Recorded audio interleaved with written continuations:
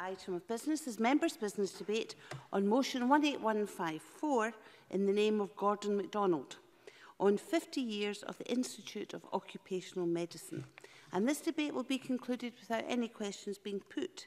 May I ask those who wish to speak in the debate to press the request to speak buttons, please, and I call on Gordon MacDonald to open the debate for around 7 minutes. Thank you, Presiding Officer, and I thank everyone from across the Chamber who supported this motion allowing this debate to take place. I also welcome several members of the IOM team who are in the public gallery, including Rob Aitken, the CEO. It's a pleasure to be leading this members' debate celebrating 50 years of the Institute of Occupational Medicine and their achievements over that time. It was founded in Edinburgh as an independent research organisation in 1969 by the National Coal Board and based in the Riccarton Research Park in my constituency. Originally, IOM were established to complete groundbreaking research in lung disease in coal mine workers, and their research has been critical in leading to the common understanding that coal mining not only caused the specific disease pneumoconiosis, but also an increased risk of chronic obstructive lung disease among miners. Since then, IOM's work has progressed and expanded to understand and mitigate a range of occupational and environmental health risks. These include exposure to quartz and other dusts, asbestos, other fibrous materials, carbon nanotubes, ultraviolet radiation, air pollution, and physical and psychological stress.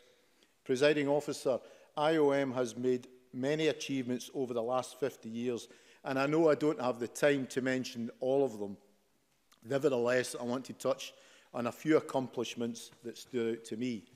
They have been a leading player in Europe to collaborate research related to the safety of nanomaterials such as emissions from welding and diesel engines. IOM's Centre of Excellence was one of the first recognised organisations developing the safe use of nanotechnology. IOM have also played an incredibly significant role in eradicating asbestos exposure across Europe. In 2006, teaming up with the EU's Senior Labour Inspector Committee, IOM created a European guide focused on asbestos for employers, employees and labour inspectors. This guide defined a set of practices to eradicate exposure within the workplace by focusing on identifying asbestos-contaminated materials and engaging specialists to remove it. Unfortunately, this guide came too late for my late father, who died of lung cancer in 1990 at the age of 56. As a young man, he was a merchant seaman working in the engine room of cargo ships. He maintained it wasn't smoking that was killing him, but his exposure to asbestos used for lagging pipes, a danger that was not known about in the 1950s or 60s. Presiding Officer, IOM have also played an important role in improving the understanding surrounding environmental pollution globally, contributing to the Clean Air for Europe programme, a European Union-funded review of air quality standards. Alongside AEE technology, IOM assessed the literature and offered its view on how many deaths and diseases in Europe may be caused by air pollution. Overall, the results from the Clean Air for Europe programme show that the health and environmental benefits of interventions to reduce pollution far outweighed the implementation costs. This evidence-based assessment strengthened the negotiating position of those in the European Commission, the European Parliament and the Member States who wanted better air quality and subsequently better health throughout Europe. Presiding Officer, bringing it up to date, it was a result of IOM investigations earlier this year that problems were identified with the ventilation system in the New Sick Kids Hospital here in Edinburgh. IOM are continuing to provide assistance to the commissioning team to facilitate improvements which will enable the hospital to open with a fully validated, safe and effective ventilation system. IOM is now one of the most successful organisations in the EU flagship research programme, Horizon 2020. Their role in Horizon 2020 has seen IOM leading or participating in 13 projects across topics including nanotechnology, chemical and environmental risks to health and their management. In terms of participation in these projects, IOM are the 12th most successful organisation in Scotland, and if you exclude universities, they are the 4th. To mark their 50th anniversary, IOM have worked with Innovation Digital to create 50 pieces of unique digital artwork, which will be on display at the event in the garden lobby tonight. Each one of these large posters will illustrate one of the 50 most significant scientific impacts that IOM has made during the last half-century. The poster campaign is aligned with our charitable aims, one of which is to lead the advancement of education in these fields. And it is with education in mind that one of the hopes for the campaign is that it will inspire the next generation of scientists. I know the Scottish Government and everyone across this chamber fully recognises our need to develop and grow Scotland's expertise in the interrelated fields of science, technology, engineering and mathematics. It is hoped that IOM's campaign can play a crucial role in promoting not only science, but science as a discipline in Scotland to today's young people. I very much welcome this focus from IOM to help drive forward improvements in STEM education and training in Scotland. Presiding Officer, I've briefly outlined how a Scottish organisation based in Edinburgh has made such a difference to health outcomes across Europe and beyond. I would like to thank everyone who has been a part of IOM over the last 50 years for their hard work to create a healthy and sustainable world through outstanding independent science. Their research and other scientific work over the last 50 years has improved the health and safety of people at work, at home and in the environment. And I'll finish by urging everyone who's taking part in the debate tonight to join the Cabinet Secretary for Education and Skills, John Swinney, and I at the event in the garden lobby. Thank you.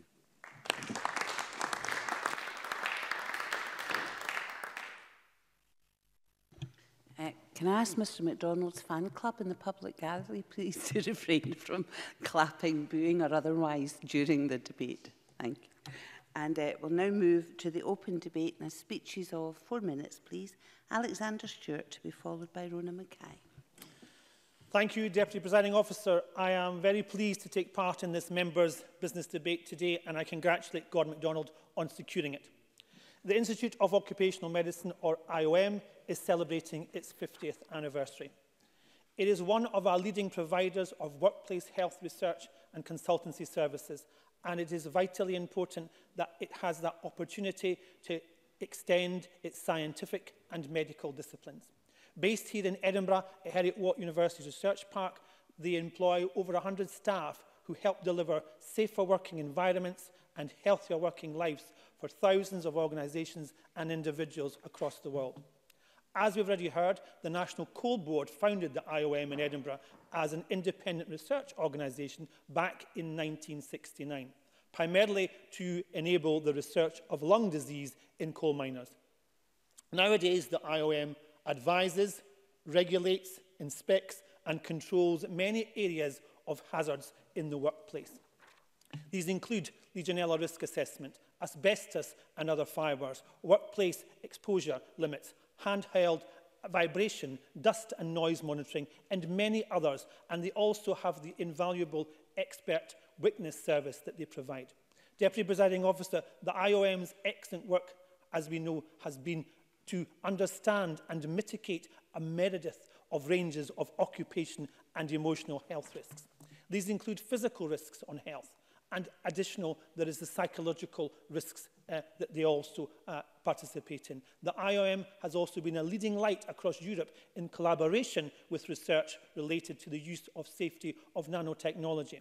This technology has helped to shape many of the latest advances in medicines, in healthcare, in personal cosmetics, in paints, in packaging, and in 3D printing.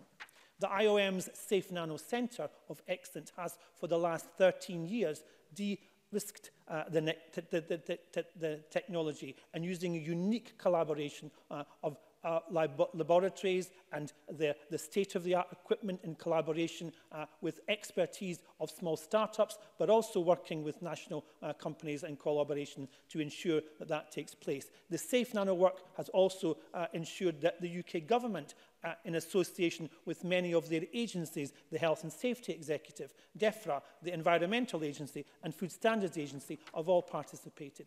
Deputy Presiding Officer, much progress has been made on the impact of nanotechnology topics across many examples, and there are individuals and organisations who are addressing the risks that are there and that have impacted on the workplace. However, there are still many examples where governments and industries have still to fully recognise the extent of risk and issues that are emerging from the technologies that we have to present. To this end, I commend and I congratulate the Institute of Occupational Medicine for their pioneering and innovative approaches in the research and effectiveness of governance across the technologies that they've been involved in. The current and emerging technologies, where there's much uncertainty today as there was in the past, and an organisation like this has ensured that it's pushed up the agenda and it is being tackled. In conclusion, Deputy Presiding Officer, the Institute has hit a major milestone in its celebrating its 50 years of service. The organisation has achieved considerable amount of well-being for individuals and organisations across the years, and it's right that we recognise their achievements here this evening in this chamber. Their pioneering work has ensured that the organisation has gone from strength to strength, and I congratulate all who have contributed during the last 50 years, and I wish them well for the next 50 years. Thank you. I have Rona Mackay, followed by Monica Lennon. Thank you, Presiding Officer. I'm pleased to speak in this debate and thank my colleague Gordon MacDonald for bringing it to the Chamber. Presiding Officer, at a time when our rights have never been more uncertain, and I mean employment rights, human rights and health and safety at work, there couldn't be a more need for a body such as the Institute of Occupational Medicine. The 50th anniversary is an important milestone in the Institute's history, as over the last half-century much scientific research has been undertaken to understand a whole range of occupational and environmental health risks. So much has changed in the last 50 years. We're living longer thanks to amazing medical advances, but on the downside, we're witnessing devastating effects of global warming and climate change. The work that has been done and is being done, by the IOM is truly science at work, tangible proof that science has made the world a safer place for us all to live and work. As we've heard throughout this year, the organisation is celebrating our scientific achievements and the impacts these have had through a series of events, exhibitions and artwork throughout the UK and beyond. And there's much to celebrate, from groundbreaking work into asbestos, lung disorders from mining work, Legionella disease, hand-arm vibration, chemical risk, noise monitoring, and much, much more, many of which we've heard from the previous speakers. Presiding Officer, I confess that I knew little of the amazing achievements this institute is responsible for until researching to speak in this debate. But isn't it always the way that the most important work which protects every one of us in some form or another, is done quietly in the background, safeguards that to some extent we all take for granted. And the work and the research never stops. It will go on protecting our children and our grandchildren as technology moves on at an eye-watering pace for generations to come. Presiding Officer, I'm proud that the Institute's headquarters is located in Edinburgh in my colleague Gordon MacDonald's constituency. Scotland's capital city is a fitting place for this world-leading organisation to call home, and I know its global reputation enhances our country more than we will ever know. Sometimes it's good to stop and think about what's going on behind the scenes, which protects us and enhances our environment, whether that's at work or in our day-to-day life. So can I thank the Institute of Occupational Medicine for all its skill, research and innovative, amazing work. And I'd like to wish everyone involved a very happy 50th anniversary. Thank you. Monica Lennon, followed by Claire Adams. Thank you, Presiding Officer, and thank you to Gordon MacDonald for lodging this motion for debate and for an excellent speech. He's clearly very proud as a constituency MSP to have the Institute of occupational medicine base in his constituency. And although there's so many achievements to cover, I think he did do justice to the Institute tonight. Unfortunately, I'm unable to stay for the full debate tonight and for the reception, which I'm sorry to miss out on.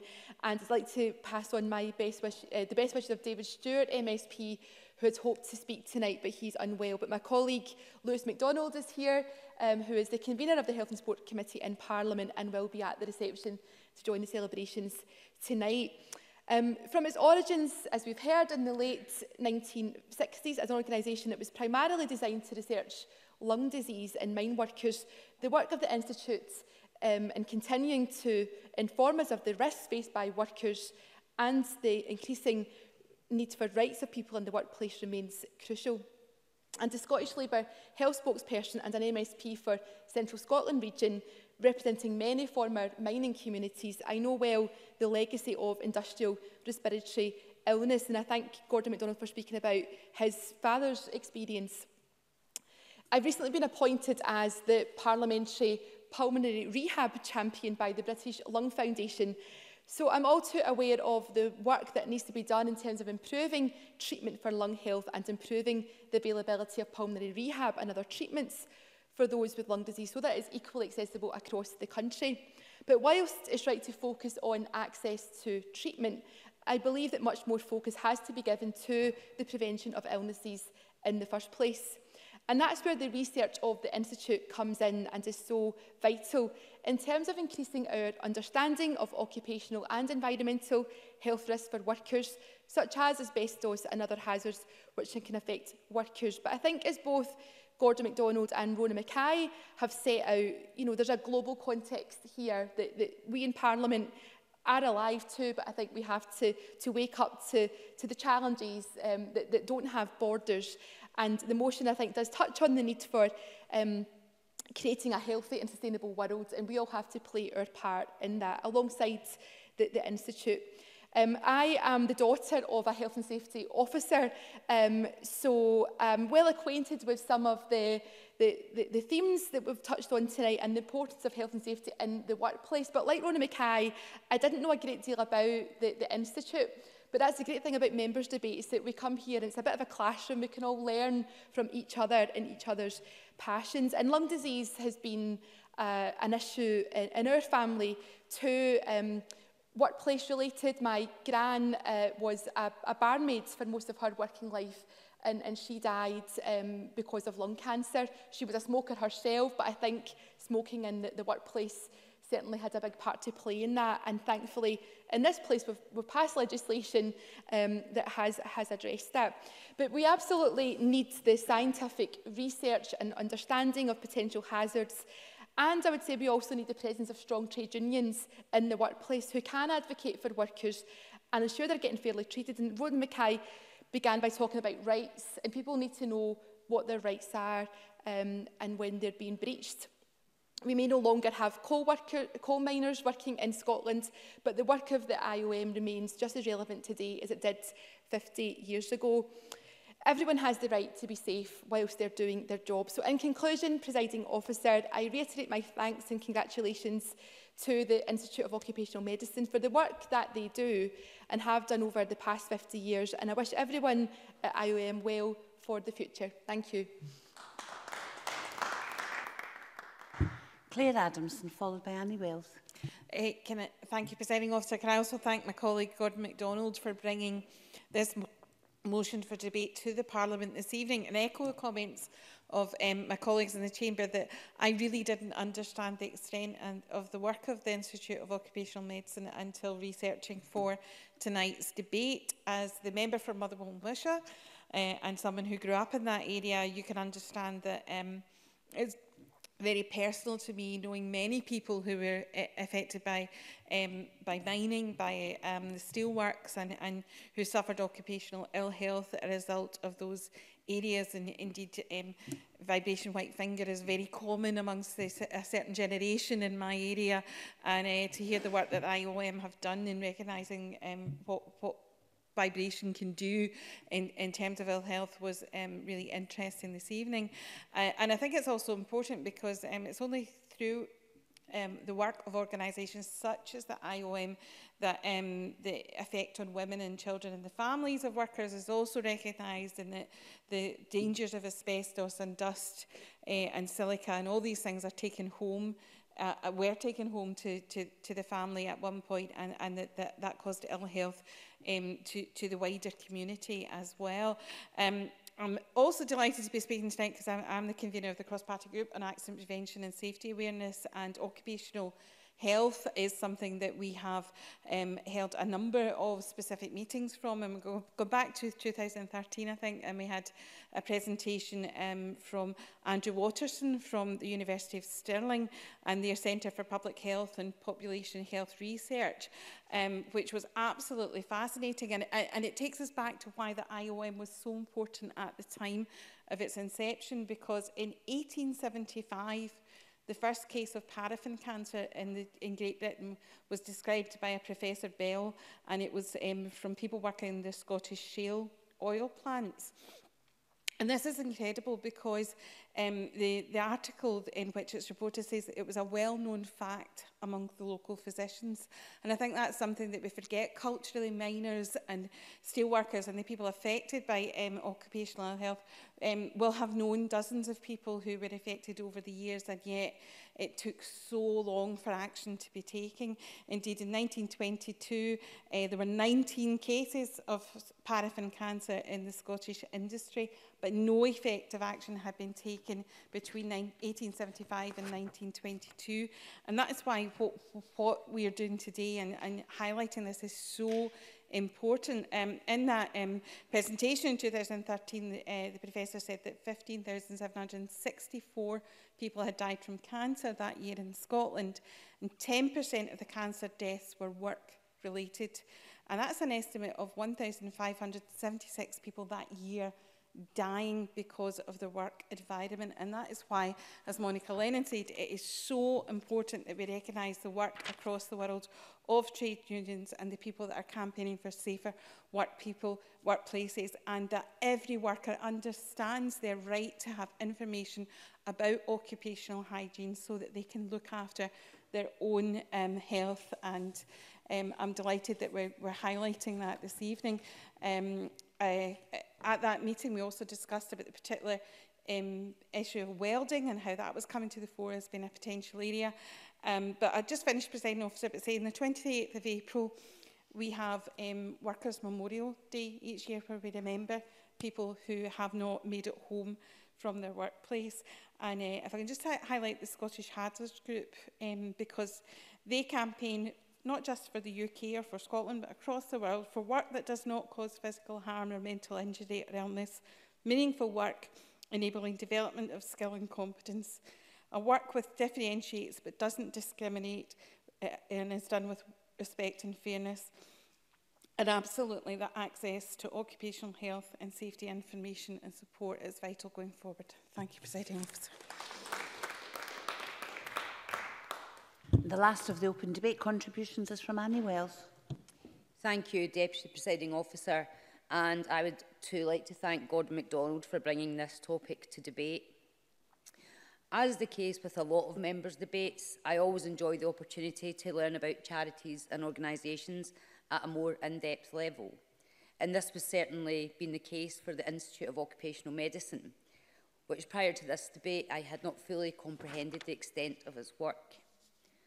The Institute of Occupational Medicine, which, as we know, was founded here in Edinburgh in 1969, is now celebrating its 50th anniversary, has an interesting history.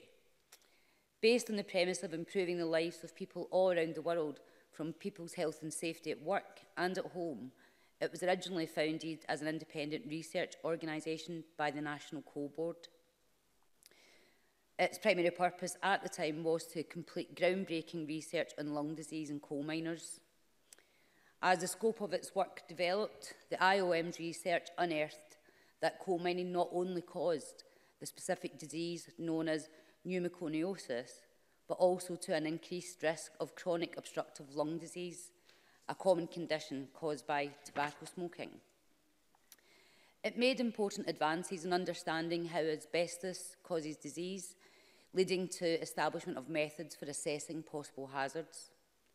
Years later, the IOM's remit has broadened to understand a range of occupational health and safety risks, having relaunched a fully independent, self-funded charity in 1990. Its services and areas of expertise include Legionnaire's risk assessment, helping businesses comply with chemical risk regulation, dust exposure monitoring and noise monitoring. It also carries out research into areas such as UV exposure in outdoor workers, as well as review on air quality, that in turn inform government policy. As well as this vital work, IOM understands that the world has changed a lot in the last 50 years, both positively and negatively, and with that comes new challenges. From 2005, it became a leading player in Europe into collaborative research related to the safety of nano-sized materials, something, as we've heard, that has led to the establishment of Safe Nano, IOM Centre of Excellence. In addition, IOM has not only taken on a broader portfolio of work, its influence across the world has grown. As well as covering the UK and Ireland, it now oversees a number of international projects aimed at improving the environment of thousands of workers. And significantly, in 2012, foreseeing the need for expertise to improve working conditions in Asia, it set up its first overseas office in Singapore. To finish today, I'd like again to thank Gordon MacDonald for bringing this topic to debate. I'd also like to thank the Institute of Occupational Medicine and its staff for all the work carried out to improve people's health and safety at work, at home and the environment, and I wish them a happy 50th anniversary. Thank you, Presiding Officer. Now call Joe Fitzpatrick to respond to the debate for around 7 minutes, please. Thank you, Presiding Officer. And I want to add my congratulations to Gordon MacDonald for securing this date and join Monica Lennon in thanking Gordon for talking about his own father's experience. As Annie Wells said, this debate has been an excellent opportunity to raise awareness of the IOM, both amongst members and hopefully wider in society as well. The Institute of Occupational Medicine has a proud 50-year record of improving the lives and the health and well-being of a great many people. I'd like to put on record my congratulations to the IOM on this milestone, and I hope that the next 50 years are equally successful. The IOM's journey over the last 50 years reflects the seismic changes we've seen in our industrial landscape, as outlined by Gordon MacDonald in his contribution. In 1969, the world was coal-powered and many thousands of miners worked in dangerous conditions and ran the poorly understood risks of exposure to harmful substances such as coal dust. The IOM's work enabled a better understanding of the dangers that miners were exposed to, allowing both the health of miners to be better supported and mines to mitigate the risks of exposure, becoming safer places to work. And it was important that as Claire Adamson reminded us, that sometimes those hazards extended into the wider environment and even to the home. Since then, our industrial landscape has been transformed. The pits are closed. Much of our heavy industry has been swept away and new types of work and workplaces have emerged. But the IOM's recent work is a reflection of that change. The move to a largely office-based, information-led economy means that our workers face new and different challenges to their health, safety and well-being. Nonetheless, it remains the case that employers have a duty of care to understand what risks there are to the health and safety of our workers and to take appropriate steps to mitigate these. We're facing an ageing workforce, with people having to work later in life before they can get their pensions. We need to improve our understanding of the risks an older workforce and what steps can be taken to keep our workers safe. We're also seeing increases in mental health issues in the workplace. It's important for individuals, organisations and the wider economy that we recognise and understand the challenges that present and develop approaches to address these.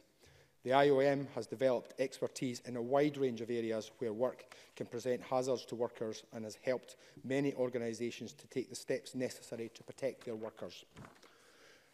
Scotland is, I think, leading the way in pioneering new technologies in industrial biotechnology, life sciences, in digital technology and artificial intelligence, in science and engineering and in space technology.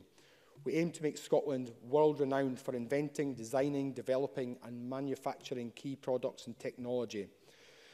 As Rona Mackay outlined, the IOM is an example both of Scotland's world-leading innovation and an important contributor to our understanding of the impacts of that new technologies, new materials and new ways of working impact on the workforce in Scotland and worldwide. I believe that every worker is entitled to go to work and return home safe and unharmed by their work or workplace. Here in Scotland, we take worker protection very seriously in collaborating across public, private and trade union bodies. Alexander Stewart talked about some of those collaborations, and the Partnership on Health and Safety in Scotland is one such collaboration across the many players in the Scottish occupational health and safety system. It's the envy of other parts of the UK and provides a forum for existing and emerging safety challenges in the modern workplace to be addressed. Scotland punches above its weight in science and research and enjoys a global reputation for our research and innovation. To maintain this lead, we need to encourage new scientists, engineers and technologists. Organisations like the IOM need to be able to recruit skilled and qualified scientists and researchers, as well as creating an environment that can attract the best minds from around the world. We need to encourage our young people to take up the study of science, technology, engineering and mathematics, or STEM subjects mentioned by, I think, Gordon MacDonald. Our STEM education and training strategy is focused on encouraging and supporting everyone to develop their STEM capabilities and skills through concerted action in early years and school education, community learning, colleges, universities, apprenticeships and science centres and festivals. We launched our STEM strategy in 2017. The strategy aims to build Scotland's capacity to deliver excellent STEM learning and to close equity gaps in participation and attainment in STEM. It also aims to inspire young people and adults to study STEM subjects and to provide a better connection between STEM education and training and the needs of the labour market in Scotland. In particular, we're working with partners to address the underrepresentation of women in STEM courses and careers, to ensure that Scotland's STEM sectors are diverse, equal and prosperous. It's only by attracting the brightest and best into STEM subjects and careers that Scotland will continue to be at the cutting edge of science, engineering and technology. As Gordon MacDonald mentioned, the IOM commissioned 50 posters that combine art and science to commemorate their 50 years of history. This splendid visualisation of the IOM's contribution to scientific research and tackling the very real and present hazards in the workplace demonstrate the breadth and depth of the value of the Institute. So I'd encourage everyone to take a look at these in the garden lobby tonight, or if you can't make that, then I know that they're available on the IOM website, so log in and have a look. But, Presiding Officer, 2019 marks the 50th anniversary of the first human being landing on the moon, a remarkable technological achievement. But it's also important to mark the 50th anniversary of achievements closer to home, and I'd like to acknowledge what the IOM has given us over the past 50 years and wish the Institute my very best wishes for the next 50 years. Thank you. That concludes the debate and this meeting is closed.